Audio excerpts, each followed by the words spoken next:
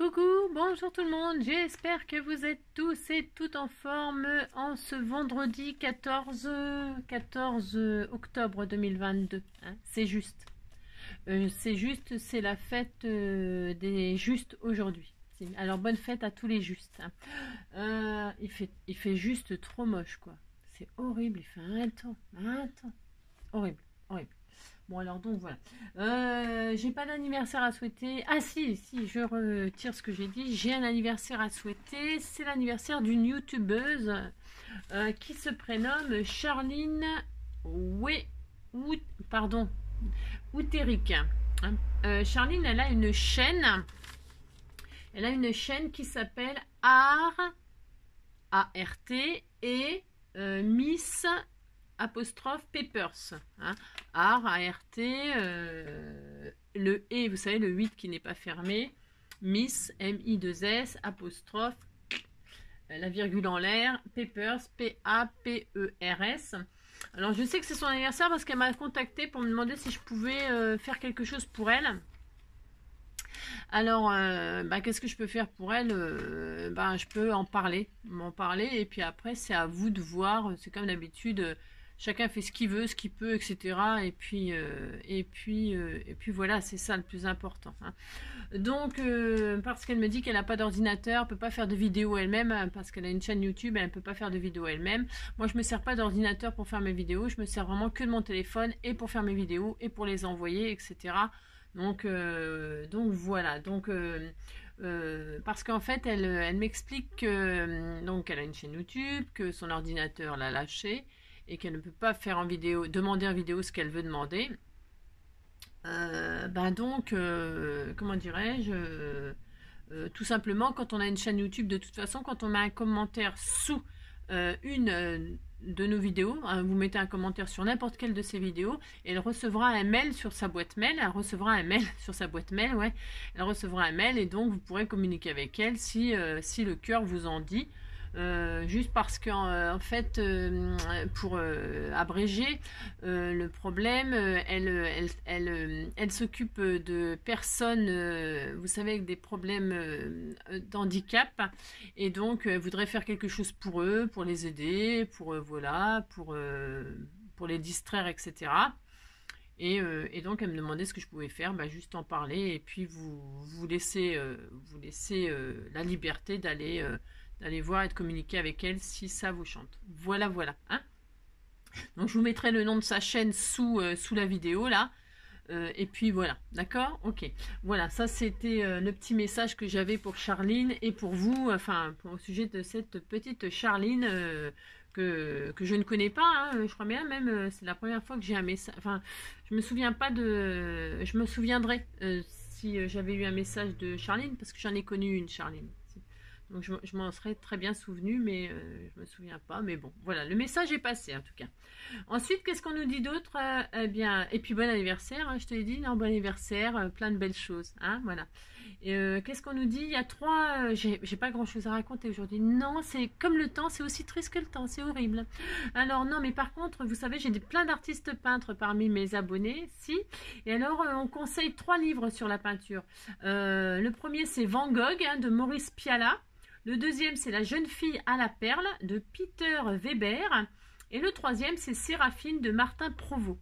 Donc, si vous êtes passionné de peinture et que vous aimez regarder des films, eh bien, vous pouvez toujours regarder un de ces 3 films, ou les 3, ou 2, ou tout ce que vous voulez. Si. Et puis voilà, moi je crois bien que le seul film sur la peinture que j'ai regardé, ça devait être Camille Claudel. Avec, c'était Sophie Marceau, je crois, ouais, qui jouait dans le film. Je sais plus qui jouait le rôle, mais c'est le seul, je crois bien, que j'ai regardé. Sachant que voilà quoi. Voilà. Alors on se retrouve. Alors, comment dirais-je? Je pense que ce week-end je vous ferai. Non, je sais rien. Je dis rien parce que je sais pas. C'est suivant le temps que j'aurai, parce que là ça va être compliqué cette semaine, mais je crois que je vous l'avais déjà dit.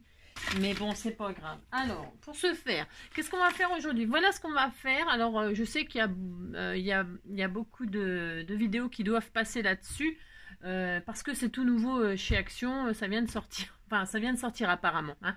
Et moi, je suis passée chez Action parce qu'il me fallait une boîte de rangement, etc. Enfin, une boîte de rangement et tout ça. Et donc, il en restait une. Alors là, pour une fois que j'ai de la chance, enfin de la chance, oui et non, hein, parce que ça fait un achat encore, est-ce que je vais m'en servir longtemps, je ne sais pas, mais c'est vachement bien quand même, je pense. C'est la fameuse, je sais pas si vous voyez, la fameuse plaque là pour faire des boîtes à explosion de chez Action qui vaut 3,95 €. Enfin moi c'est le prix que j'ai payé, 3,95 €. Voilà. Et donc, avec ça, j'ai acheté une boîte en bambou noir, là, à 2,90 €. J'ai trouvé que c'était super. J'aime bien, moi, le bambou. J'adore. C'est une matière que j'aime beaucoup. Et donc, du coup, j'ai acheté, voilà, voilà. Donc, je l'ai trouvée, je l'ai prise. Et puis, donc, avec vous, je vais la tester. Si, je vais faire ça. Alors, c'est une truc, là. Un truc. Qui fait donc les boîtes à explosion, mais qui fait toutes les boîtes en tout genre. Et alors, ce que j'ai trouvé sympa par rapport aux autres boîtes, peut-être, c'est que vous savez, elle a les matrices pour faire les cœurs là sur les côtés et tout ça. Et vous pouvez aussi faire des feuilles, des pochettes qu'avec des cœurs. Ah, mais... Alors donc on va tester ça. Allez, c'est parti, on y va. Voilà, je teste avec vous pour voir la qualité, enfin comment ça va fonctionner. Donc on nous présente la plaque, on nous présente, il y a un crayon. Donc derrière, voilà quoi, il n'y a rien quoi. Enfin voilà, hein, d'accord, ok. Donc qu'est-ce qu'on fait? On ouvre déjà pour commencer. Hein,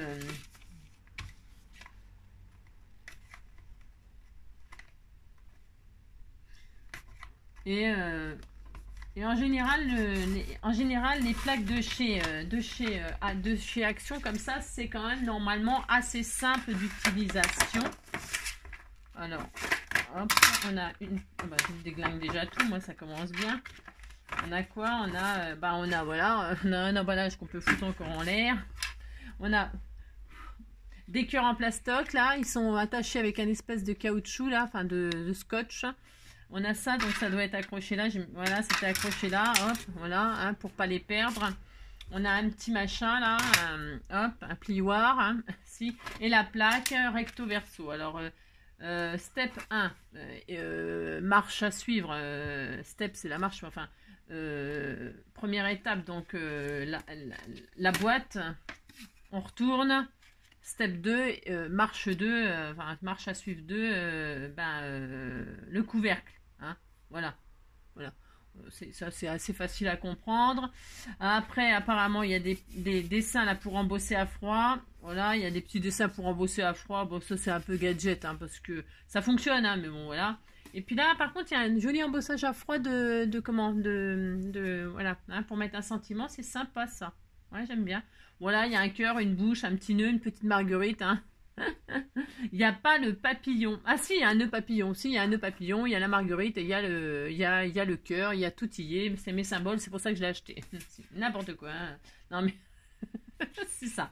Donc allez, on y va. Alors, vous voyez, on voit qu'il y a plusieurs dimensions de boîte. Hein. Il y a la XXL, la XL, la L, la M, la S, la XS, la XXS. Hein. Donc, sachant que la XXS, c'est comme pour les fringues, c'est le plus petit. Et XXL, c'est le beaucoup plus grand. Voilà, d'accord, ok.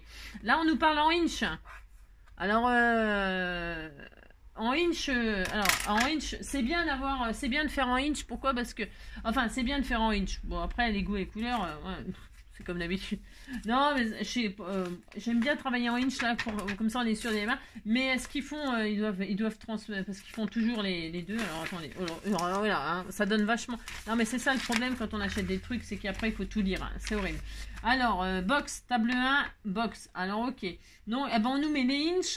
Et en dessous les centimètres. Vous voyez, alors là, franchement, il n'y a rien de plus facile. Voilà. Donc, admettons. Alors, moi, je préparais. Pourquoi? Parce que c'est toujours pareil. Hein. Une boîte explosion. Vous avez la plus grande, la plus petite. Enfin, je veux dire, quand je vois ça sur l'emballage, 12-12, ben voilà, je sais que le couvercle, il doit faire tant en dessous. D'accord, ok. Bon. Alors, tout est prêt là. Et on va faire toutes les boîtes, ou pas, hein, d'accord. Une fois qu'on a compris pour une, et ben c'est pareil pour tous, d'accord. Alors, pour ce faire, vous prenez, donc, alors admettons, on va commencer par la plus grande. On va commencer par la plus grande, tant qu'à faire, hein. Moi, j'ai pas vraiment besoin de ça. Ah, non, j'ai pas vraiment besoin de ça. Allez, ouais, parce que la fille, elle est super intelligente et tout. Mais non, mais c'est pour ça, c'est que voilà, quoi. Alors, donc là, je retire ça, parce que à mon avis, ça va nous galérer. Je retire les cœurs, là, je vais les retirer les scotch aussi. Il y a des scotch, hein. Non, je vous dis pas, c'est scotché. Hein. Oula, non, d'idiot. Voilà. Et en plus, ce qui est bien, enfin, je vous fous de ça là. Ce qui est bien, je vois là, c'est qu'en fait, il y a même la taille sur les cœurs. Vous voyez, en noir, là, c'est marqué. Le cœur XXS, bah, c'est pour la boîte XXS. Ah, d'accord, ok, vous avez compris. Donc, tout ça, c'est bien, on est content, on a ça, on est content. Tiens, en fait, je vais vous montrer la personne qui m'a offert ces petits die pommes de pin, là, parce que pour les fêtes de Noël et tout ça, ou même l'automne, ils sont vachement bien. Et je vous montrerai un truc, mais ça sera peut-être dans la prochaine vidéo. Donc, je les ai découpés, je les ai embossés, voilà, ça fait ça. Je les ai colorisés en or, ça fait super joli. C'est juste en passant comme ça pour vous dire que la personne qui m'a offert ces die, ils sont sublimes. Et que je reparlerai de ces fameux genres de die. Parce que c'est très, très, très important. C'est des die qu'il faut embosser à froid. Si vous les embossez pas à froid, c'est pas du tout le même rendu. Voilà. Mais j'en parlerai, ou j'en ai déjà parlé dans une vidéo, on verra. D'accord. Allez, donc là, on va faire la XXL, d'accord? Alors, pour faire la XXL, on nous dit qu'il nous faut une feuille de 12 sur 12 inches, c'est-à-dire 30,5 sur 30,5, c'est-à-dire la feuille de votre bloc tout entière, hein? D'accord. Je vais utiliser ce bloc-là, moi, voilà, peu importe, hein, on s'en fiche, vous prenez le papier qui vous fait rêver. Si, peu importe, peu importe. Alors, XXL. Alors, qu'est-ce qu'on fait? On prend notre grande feuille, là, on prend notre grande feuille qu'on nous dit, 12-12, et vous voyez, il y a des marques là, XXS, XS, il y a vraiment... hein, d'accord, ok. Donc on pose notre feuille dans l'angle là, comme ça, et on prend notre machin là, notre plioir, et on se met sur la dernière ligne XXS, et là on trace, hop là. Voilà, alors est-ce qu'on voit bien? Il n'y a rien de compliqué, je vous assure, on voit rien du tout. On voit strictement rien, mais bon, tout ça, vous mettez bien dans l'angle votre feuille. Et vous vous mettez sur la ligne XXS, là, ça fait une petite flèche comme ceci, hein, et vous descendez tout droit. Vous tournez votre feuille. Vous allez faire tous les coins comme ça. Hein, ah bah, j'aurais peut-être pu faire en même temps les... Bon, on les fera après. Vous tournez, ouais.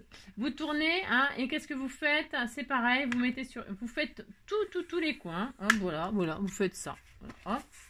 Vous tournez, hein, vous faites le troisième coin. Ah mince. Vous appliquez, vous ne faites pas comme moi, c'est ça, comme d'habitude.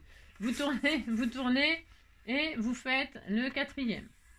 Voilà. Quand vous avez fait le quatrième, bah vous avez 9 cases. On voit quelque chose, voilà, on voit qu'on a 9 cases. On est très content. On reprend notre angle. On aurait pu le faire en même temps, hein, mais c'est parce que comme ça, vous... Voilà. Et on va, vous voyez un dessin ici avec un carré, puis voilà, et ben vous vous mettez dans l'angle et puis vous suivez là et vous vous arrêtez à chaque intersection. Vous vous arrêtez à l'intersection ici. On voit quelque chose, on voit, voilà. À chaque vous n'allez pas plus loin et vous arrêtez à chaque intersection. Ok, vous faites ça. Ensuite, ben pareil, on fait les 4 angles, vous tournez, hop, hein. Bon, on aurait pu le faire en même temps, hein, ok. Tiens, moi la mienne, elle fait des traits, elle fait des, bon, je sais pas. Qu'est-ce qui se passe dehors? Il y a des hurlements dehors. Ah, ça s'est calmé. Ouf, non mais les gens sont fous maintenant. Vous tournez, hop, vous faites le troisième. Hop. Et vous retournez et vous faites le quatrième. Attention, bah, de toute façon je pense pas qu'on puisse aller plus loin, hein, avec le XL. Voilà, vous vous arrêtez, hein, et puis ça fait donc ça fait ça à chaque coin. Alors est-ce qu'on voit un peu? C'est nul, hein, parce qu'on voit pas grand chose. Mais enfin vous avez vu, d'accord. Enfin si on dit que vous avez vu, puis c'est tout. Hein. Alors maintenant qu'est-ce qu'on nous dit? On nous dit, ben alors c'est optionnel, hein, on pourrait très bien ne pas faire les cœurs en fait. Hein. On n'est pas obligé. Hein, prenez votre cœur là. Alors hop, oh c'est très mal cadré Angélique. Hein. Oh là là, je suis pas contente de moi là. Hein, il n'y a rien qui vous oblige à faire les cœurs, là, les coupes en cœur, hein, pas du tout. Hein. Bon, non, hein. Vous pouvez très bien, votre boîte à explosion, là, ça y est, elle est finie. Hein. Vous marquez vos plis, et puis ça y est. Hein. Regardez, vous marquez vos plis, ça, c'est évidemment, c'est important. On n'a pas le choix, il faut les marquer, sinon ça ne va rien faire du tout. Voilà, vous marquez vos plis. Ok, d'accord. Ensuite, bah, là, il faut les marquer les plis. Hein. Bon, alors voilà, vous les, hop, comme ceci, hein. Vous marquez vos plis. Rien de sorcier là-dedans, quand même. Non, rien de sorcier là-dedans, hop. Hein. Bon, c'est vrai que c'est une façon rapide, là, avec ce truc. Hein. J'avoue que ça va super vite. Hein. Voilà, hop. Et donc, vous marquez vos plis. Donc, je dis, et là, eh bien, hop, bougez pas. Enfin, bougez pas, bougez si vous voulez. Bon, hop. Oh, mince. Je vais y arriver. Si, je vais y arriver. C'est comme d'habitude. Hein. Et puis, voilà. Et puis, votre boîte, elle est faite. Ok. D'accord. Ok. Elle est faite. Hein. Il n'y a plus qu'à faire le couvercle. Et puis, ça y est. Mais on peut, dans les coins là qui se plissent sur l'intérieur, y faire une jolie forme de cœur. Pour ce faire, donc, ils ont fourni les trucs en plastique, là, les cœurs en plastique. Si vous n'en aviez... Si on pourrait le faire nous-mêmes sans ça. Hein. Sans ça, hein. Vous le faites vous-même, ça. Hein. Tout ça, on peut le faire nous-mêmes. Hein. C'est parce que là, c'est tout prêt, ça vaut 3,95 €, puis voilà, quoi. Hein. Bon. Eh bien, vous posez votre cœur dans le coin, à l'angle du carré, hein, de chaque extérieur. Hein, voilà, vous faites ça. Hop. Attention, il ne faut pas bouger, il faut vous appliquer, là, parce qu'on n'a pas vraiment le choix, il faut s'appliquer. Hein. Il faut avoir des bonnes lunettes. Ça, c'est autre chose. Alors, et là, qu'est-ce que vous faites? Vous dessinez votre cœur. Alors, attention, je dis bien, vous appuyez la partie bien droite. On voit rien du tout parce que c'est transparent et machin et tout ça, c'est pas facile. Vous mettez le coin dans le coin du carré. Et là, tout simplement, vous dessinez votre cœur, là. Voilà, vous faites ça. Voilà, ça fait un cœur comme ceci. Est-ce qu'on voit? Voilà, hop, c'est tout. Et puis, c'est le XXL, c'est bien ça, ouais, c'est bien. Et puis donc, vous faites ça, hop, sur tous les coins, hein. C'est optionnel, hein, je répète, c'est optionnel, ça, hein, les cœurs. Hein. Voilà, hop, hop, hop. Hein, vous le faites là, vous le faites aux quatre coins. Vous avez vu, vous répétez l'opération, vous faites toujours la même chose. Il n'y a rien de sorcier là-dedans, hein, vous avez vu, maintenant. Voilà mon cœur. C'est ça. Donc vous faites ça, pouf pouf. Hop. Donc voilà, vous avez dessiné vos 4 cœurs. Et là, ben, qu'est-ce que vous prenez? Vous prenez un ciseau et vous découpez vos cœurs. Alors, est-ce que ça va aller là-dedans? Alors, hop. Alors, vous tournez autour de votre cœur. Et bien sûr, vous découpez la partie là, le long. Il faut que ça fasse un cœur. Hein, c'est mieux. Hein, d'accord, ok. Vous découpez ça, tout simplement. Tout simplement, vous découpez votre forme de cœur. Vous appliquez, bien sûr. Hein.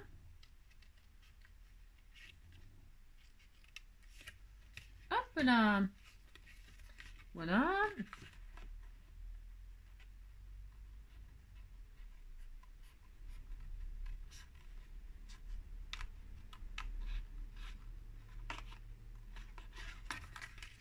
Voilà, bon bah ça c'est du travail de découpage, rien de sorcier là-dedans. Hein.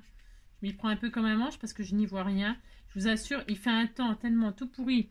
C'est sombre et tout, je ne vois pas grand-chose. Vous voyez, là, vous avez une forme de cœur. C'était joli. Mais si, c'est joli. Hein. Alors, vous pouvez ancrer les bords. Vous pourriez, hein, comme d'habitude, hein, décorer votre boîte à explosion. Hein, comme ça vous chante. D'accord? Donc, voilà, vous faites ça donc, dans tous les 4 coins. Hein. Ok? Je la finirai hors caméra à la boîte, hein, parce qu'on fera exactement la même chose à chaque fois. Hein. Ce n'est pas très sorcier hein, de faire ça. Hein. Une fois que vous avez compris comment... hein. Hop. Hein.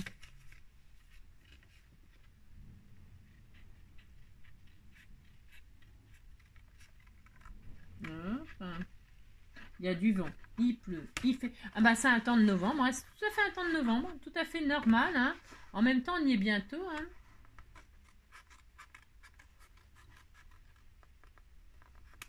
Là, hop. Toc, ensuite, troisième.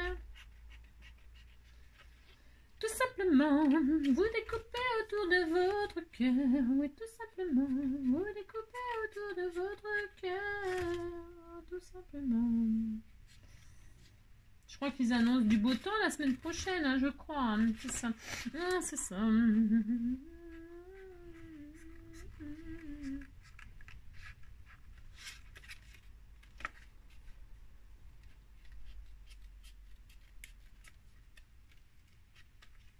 Hop là. Ah mais non, il y en a encore un. Oh là là.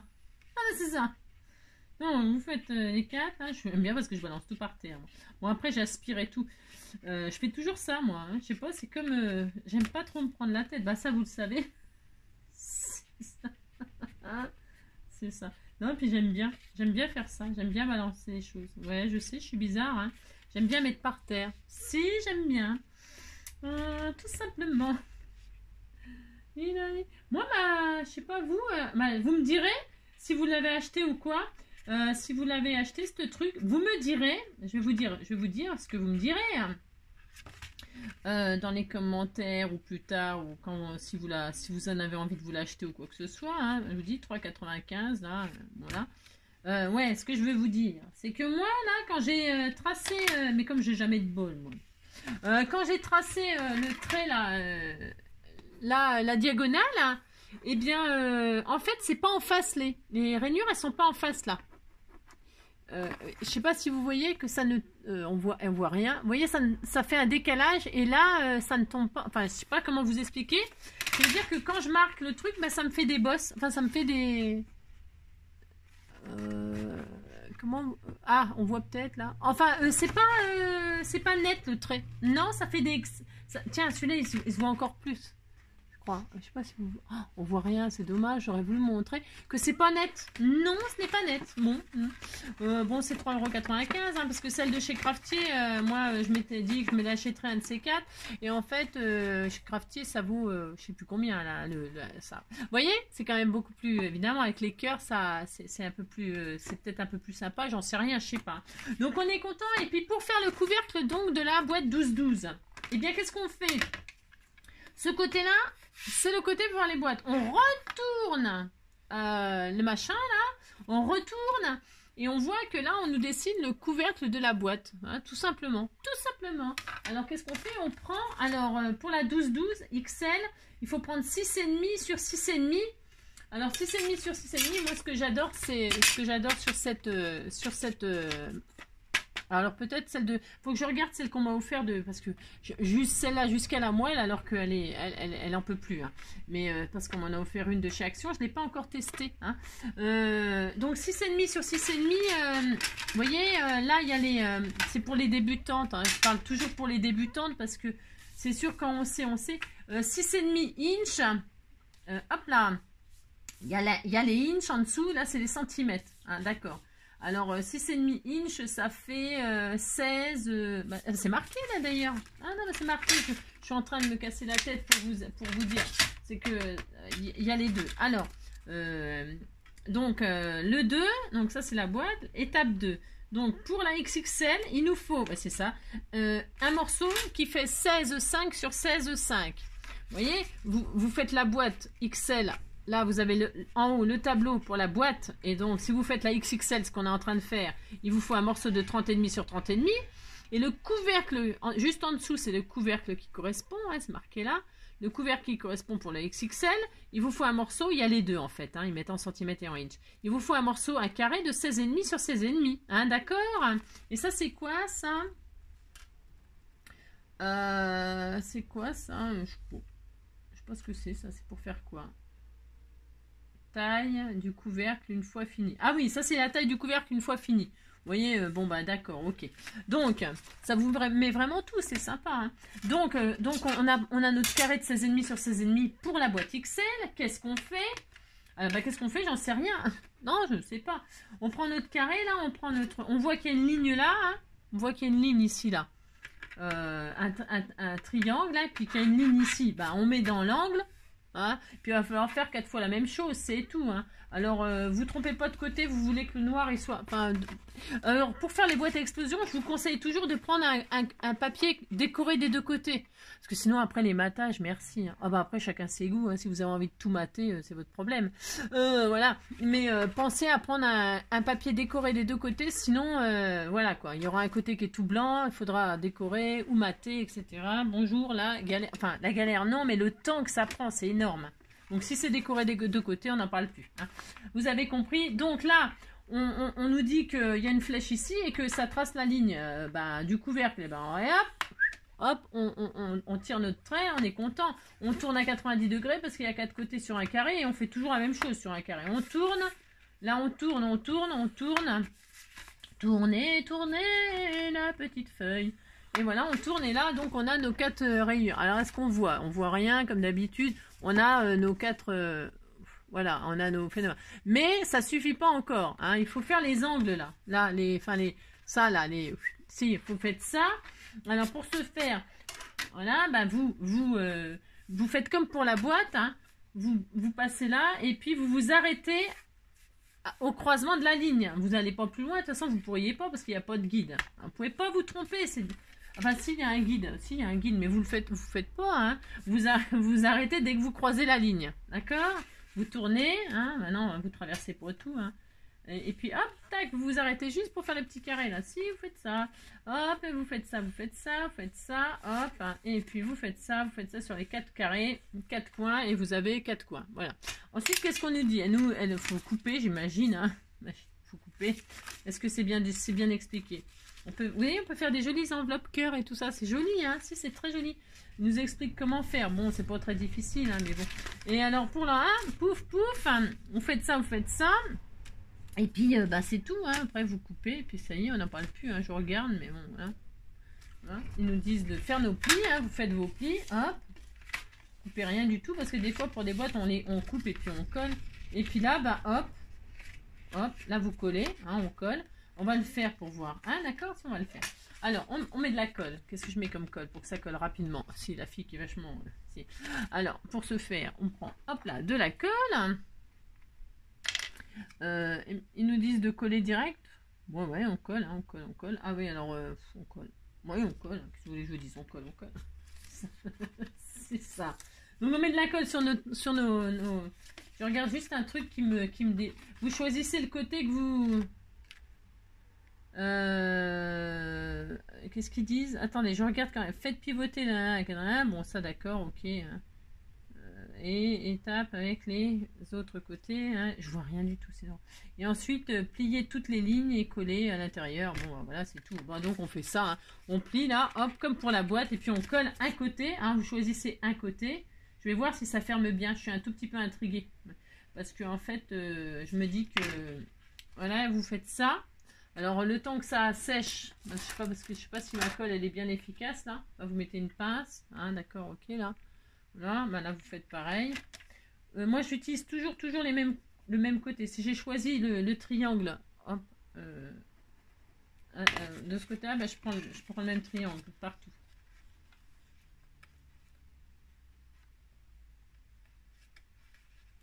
Je regarde parce que ça me...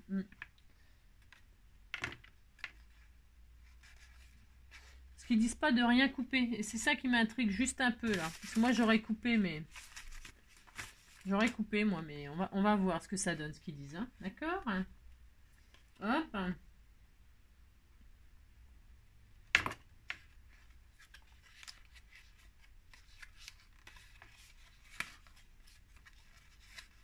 On va voir. Je suis assez intriguée.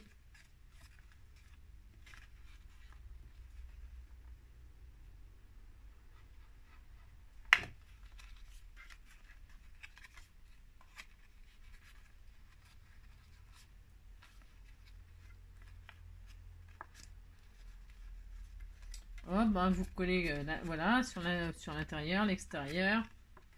Là, je mets de la colle sur l'extérieur ici, là, pour coller comme ceci. Vous faites votre boîte, quoi, hein, tout simplement, vous collez les parties à coller. Hein. Il n'y a rien de plus, de plus simple hein, que sans rien couper. Hein. Il n'y a pas, dans leur façon de faire, hein, ils disent pas à un moment qu'il faut couper, hein, pas du tout. Hein. Alors, je vois pas de ciseaux, hein, donc, hein, ok, bon, je fais comme ils disent, hein. Bon, voilà, moi, je fais pas ça avec, quand j'ai pas de matrice comme ça, comme machin, mais on fait comme ça, puis on va voir si ça recouvre bien la boîte, hein. C'est là qu'on va voir si les atteignants s'atteignir. Voilà, je tiens en attendant. On attend que ça sèche un peu quand même, hein, on n'est pas des sauvages, c'est ça. On attend un petit peu. En général, quand ça colle comme ça, bah, vous continuez à faire vos autres boîtes, hein. Et puis comme ça, le temps que vous avez fini vos boîtes, bah, celle-ci, elle est collée. Et puis voilà, ça y est, on n'en parle plus. Hein. Là, c'est parce que... Hein, d'accord, ok. Hein. Alors, moi, je l'ai collé sur l'intérieur. Là, là, je sais pas s'il montrait intérieur ou extérieur. Je ne sais rien. Je sais pas. Bon, je fais comme ça. Je trouvais que c'est assez joli. Ça va. Hein. Ça va. Le résultat, voilà. C'est assez... c'est bien. Maintenant, on va voir si ça fonctionne bien. Si ça couvre bien la boîte. Je voudrais être sûr que c'est bien collé. Voilà, voilà. Donc après, ben, pareil pour toutes les boîtes. Hein, vous avez vu, c'est quand même assez fastoche. Donc admettons. Là, hop, et là, je ferme. Qu'est-ce qui se passe? Ça ferme ou ça ferme pas? Bon, bah ça ferme, on est content. Hein. Si, on est content, ça ferme. Hein, voilà, ok, d'accord. Ça y est, c'est tout. Hein, voilà, vous avez compris. Hein, c'est pas très difficile. Hein, voilà. Ça va, hein, vous voyez, moi j'ai rien coupé. Hein, je fais comme ils ont dit. Il n'y a pas de ciseaux, il n'y a rien pour le couvercle. Hein. On plie, on colle. Hein. Voilà, on plie, on colle, on plie, on colle, on plie, on colle. Hein, c'est tout. Hein. Voilà. Bon. Voilà. Vous avez compris. Si, voilà. Voilà. Je réessaye. J'ai droit quand même, j'ai droit.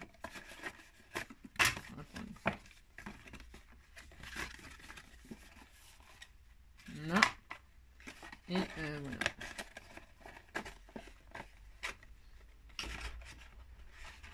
Je vois de mes angles. Voilà. Voilà. Bon, bah voilà. Hein, on est bien, Tintin. Si, on est bien. Et puis après, vous venez un joli ruban. Pouf, comme ça. Hop. Rose. C'est joli, rose et noir. J'aime bien, moi. Bah, d'ailleurs, c'est le papier, c'est la couleur du papier. Et puis, vous fermez votre boîte. Enfin, vous mettez les boîtes les unes sur les autres. Hein. Moi, je pourrais les faire avec vous. Cela. Combien de minutes on est? Oh là, non. Ouais, bon, vous avez compris le principe, non? Regardez, c'est beau. Hein. Si, c'est beau, vous dites c'est beau, ça me fait plaisir. J'aurais bien voulu quand même faire avec vous les autres pour voir si ça... vous voyez ce que je veux dire? Si ça va bien. Ou alors, je l'ai fait de mon côté et puis on regarde le résultat. Qu'est-ce que vous en dites? Alors... Parce qu'après, donc, ben, en dessous, hein, la taille, c'est 11-11. Hein. Alors, 11-11, on nous dit quoi? On nous dit que ça fait XL 11-11. Ça fait 27,9 sur 27,9 le papier. 27,9 sur 27,9. Donc, ben, vous mettez un morceau de 27,9 sur 27,9. Et hop, et on recommence. Et là, attention, hein, on ne se trompe pas de ligne. Hein, on ne fait plus du XXL, on fait du XL. Hein. Vous vous trompez pas de ligne là, quand vous tracez vos... C'est là qu'il ne faut pas se tromper en fait. Ok? Vous mettez sur XL. Et hop là! Hein, moi je pense. Hein. Ça se trouve, je dis n'importe quoi. Non, je dis pas n'importe quoi. Hein, je rigole pas là. Non. Je rigole pas parce que là par contre on gâcherait du papier bêtement. Hein, et c'est pas le but. Hein. Bon, il faut ce qu'il faut rigoler,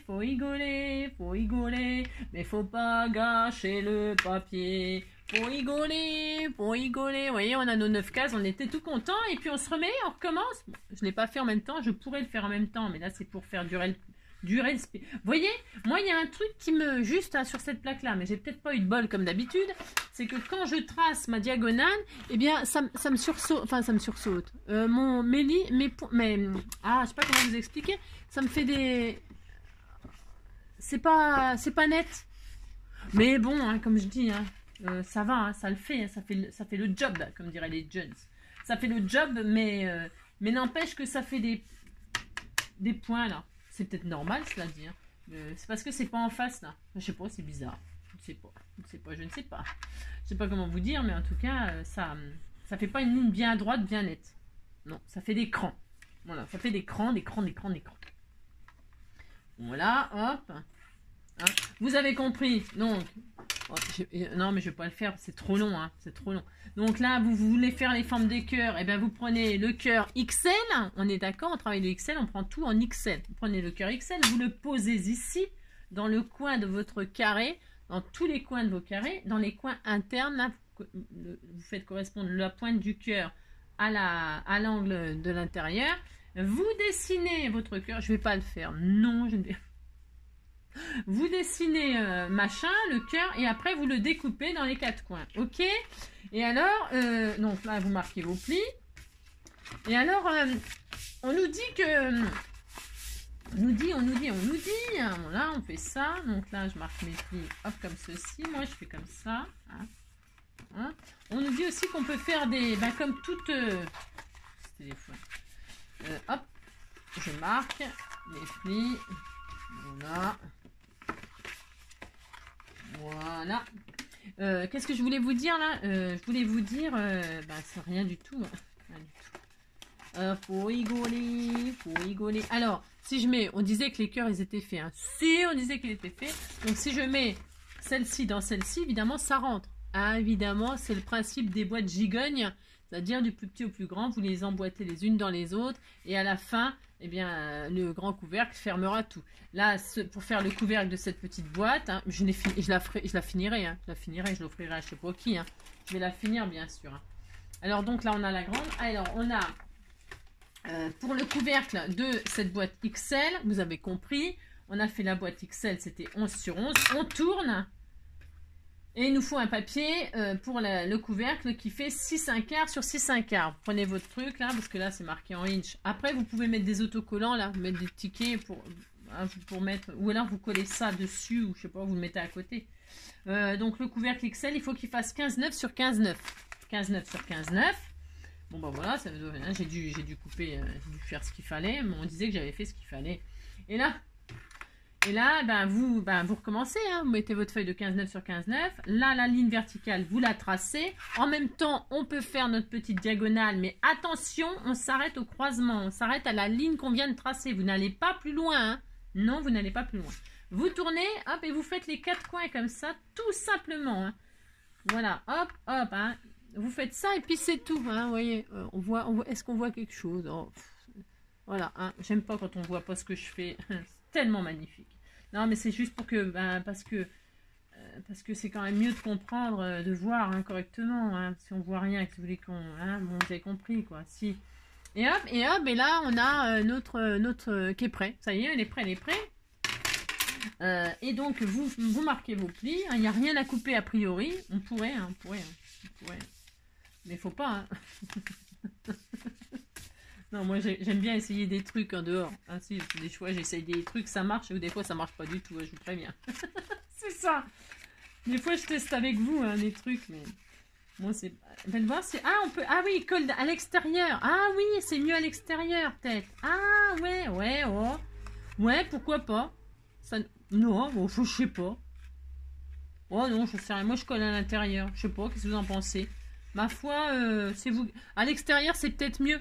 Hein? Ouais, je vais le coller à l'extérieur. Puisque j'ai décidé, je le collerai à l'extérieur. Je mets... Oui, parce que c'est mieux à l'extérieur, hein, en fait, en réalité. Hein? Vous collez à l'extérieur et là, il n'y a qu'un point de colle à faire. Parce que là, j'ai collé à l'intérieur.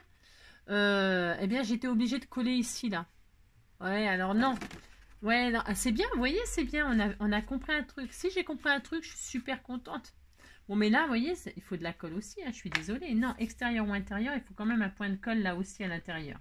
Comprenez ce que je veux dire? Mais vous allez vous en apercevoir tout seul quand vous allez vouloir fermer votre couvercle. Il faut mettre, que ce soit à l'intérieur ou à l'extérieur, il faut mettre, faut mettre 2 points de colle. Un dans le pli et un... ouais, vous avez compris. Là, il faut mettre de la colle ici. Après, vous me direz ce que vous en pensez, vous. Comment vous faites. Et puis voilà, on en discute. C'est ça. Voilà. De toute façon, peu importe la façon dont vous ferez, ça fonctionnera. Peu importe. Parce que si on le met à l'extérieur, ce qui peut être sympa, ouais, je sais pas. C'est de décorer là, avec un joli bandeau, un joli ruban. Je sais pas, pourquoi pas, pourquoi pas. Pourquoi pas. Alors qu'à l'intérieur, ben, c'est un style différent. Je sais pas. À l'intérieur, c'est peut-être plus... C'est mieux à l'extérieur. Qu'est-ce que vous en pensez? Vous me direz ce que vous préférez, ce que vous feriez vous. Puisque un peu, sur le dessin, ben voilà quoi. Je pense que c'est mieux de les mettre à l'extérieur quand même. Après, je sais pas. Je sais rien. On les met comme on veut. Hein. Le principal, c'est que ce soit fermé, puis c'est tout. On n'a pas de plus. Hein. C'est ça. Hop, hop. Je regarde juste si les dimensions, ça correspond bien et tout. Mais a priori, il n'y a pas de raison hein, que ça ne fonctionne pas.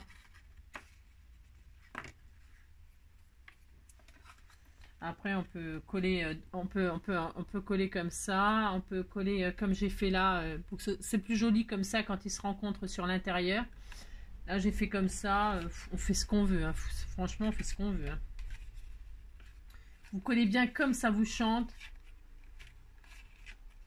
Voilà, hop. Le principal, c'est que le couvercle, il est là, il est fait, qu'on n'a pas le plus. Donc là, hop, hop. Donc, je ferme ma boîte là, admettons, hein, admettons.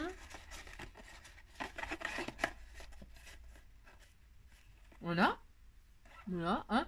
Donc on met, et puis après on fait des gigognes, hein. on fait des gigognes, on fait des cigognes.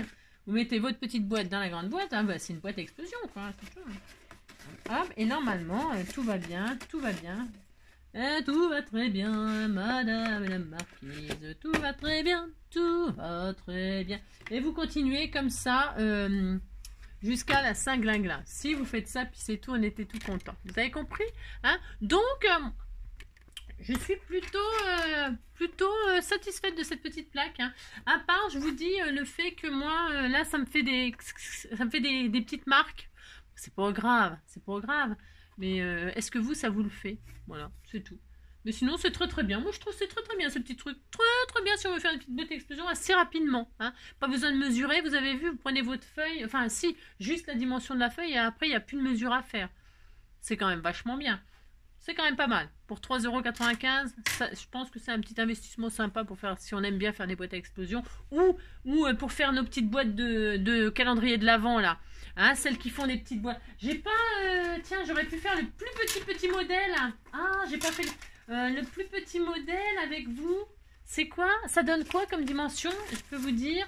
La petite boîte, elle fait 5,7 sur 5,7. Faites voir. Alors... Je vais la faire. Si, je vais la faire juste comme ça. Rapide. Hein? On fait la plus petite pour voir si c'est bien comme dimension de XXS. Je me suis pas trompée. Attendez, je crois que je me suis trompée. Non, je sais pas, j'en sais rien. Hop.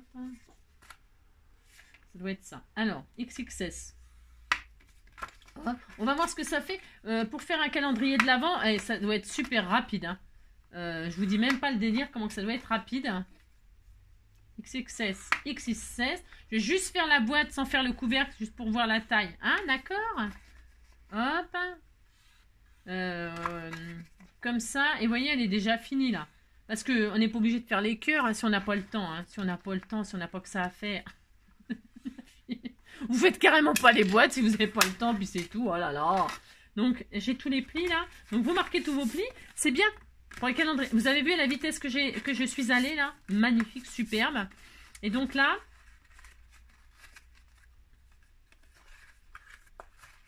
c'est pas mal comme petit calendrier de l'Avent avec une... Ouais, ça fait ça comme dimension. Bah, 5,7 sur 5,7. Hein? C'est bien. C'était tout mignon. Hein, voilà. Et le couvercle, donc, hop, XS, je fais le petit couvercle. Si, j'ai le droit, enfin, sans faire le cœur, comme ça, vite fait. Alors, hop, je fais... Si, il faut faire quand même les choses à un. On montre ou on montre pas. Bah, si, on montre pas. C'est ça. Hop, là. Hop, bon, ça, le truc, là, il va pas faire long feu, hein. Il y a ça, c'est peut-être mieux ce côté-là, mais attention, ça coupe, non? Ça abîme le papier. Mais je me méfie, moi. Moi, je me méfie avec le papier. Hein. Ouh là là, j'ai très très peur. Si j'ai très très peur, j'ai pas envie que le papier il se déchire aussi. Vous voyez ce que je veux dire? Donc voilà. Ah oui, mais là, faut coller. Bon, on va coller, c'est pas grave. Bon. Et je vais coller sur l'extérieur pour voir. D'accord? Allez, si on fait ça. Allez, hop, hop. Bon, et j'avoue que c'est vachement rapide. Hein. non des dieux, non des dieux. C'est super rapide. Donc un petit coup de colle comme ceci, comme cela. Viens ici toi, allez où ma colle? Je ne sais pas, tiens, elle est là. Hop. Hein, et puis comme ça on va voir la taille que ça fait. Enfin la taille, c'est marqué, hein, ça fait une boîte de 5, 7. Mais on va voir si c'est... Il m'a fallu, je sais pas, vous avez chronométré là? Non, pas chronométré. C'est ça. Faire des concours, hein, des concours de vitesse de fabrication de boîtes. Non mais alors là par contre pour les calendriers de l'Avent, c'est top. Hein. Ah bah si.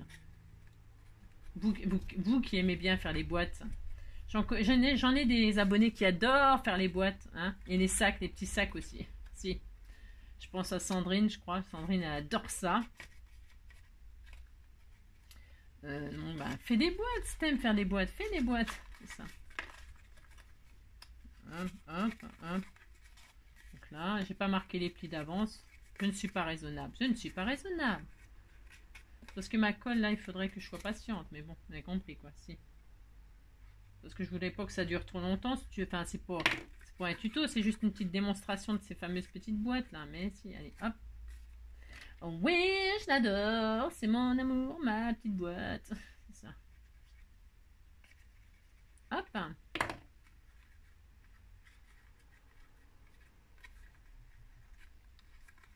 Juste voir si ça correspond à la taille que ça fait. Hein, enfin, on sait, je répète, on sait la taille que ça fait, mais c'est bien de se rendre compte comme ça visuellement. Hein. Il faut attendre que ça colle. Hein. J'ai pas de patience. Si, pas de patience. Hop là. Hop. C'est rapide hein, quand même. C'est rapide, rapide, rapide. Que je vous dis là, c'est parce que bon là j'ai pas fait les petits cœurs et tout ça parce que les petits cœurs, faites voir les petits cœurs, c'est tout petit, hein, c'est tout petit, c'était tout mignon. Posez, hein, vous avez bien compris ça, hein, vous avez vu, c'est facile, vous posez le, hop, vous dessinez votre, on voit pas transparent, c'est dommage. Hop, posez, pas, vous faites la forme et vous découpez, comme ça vous avez une petite forme de cœur tout mignon, mignon, hein, d'accord, ok, allez. Donc on regarde la taille que ça fait tout mignon. Ah, je sais pas, c'est pas collé assez. Là, vous voyez, j'ai fait sur l'extérieur, parce que je trouve que c'est quand même plus joli que ce que j'ai fait à l'intérieur, là. Bon, c'est pas grave, ça va. Vous voyez, ça va, hein. Donc, à l'extérieur, comme ça, on voit pas de... Bon, je sais pas. C'est peut-être mieux comme ça, hein. Vous me direz si vous préférez à l'intérieur ou à l'extérieur. Ouais, je sais, j'ai des questions à 2 balles. Mais en fait, bah, j'ai droit quand même. Alors, pour ce faire, c'est peut-être mieux à l'intérieur. Hein. Moi, je préfère à l'intérieur, je crois bien. Ah, si. Parce que l'intérieur, on s'en fiche. Alors que l'extérieur, moi j'aime bien que ce soit bien nickel comme ça. Vous voyez? Moi je préfère, je crois. Si, je crois que je préfère. Enfin, c'est pas je crois, c'est j'en suis sûre même. Si. Donc voilà, je sais pas comment les autres youtubeuses, elles ont fait la démonstration, si elles ont collé à l'intérieur, à l'extérieur, je ne sais pas. Et puis vous, ce que vous en pensez. Donc bon, bref, vous avez compris. Hein, on fait comme vous voulez. C'est ça. Bon là, ça n'a pas collé. Hein, ma colle, elle n'est pas assez... j'ai pas assez attendu. Alors, hop, donc pour ce faire,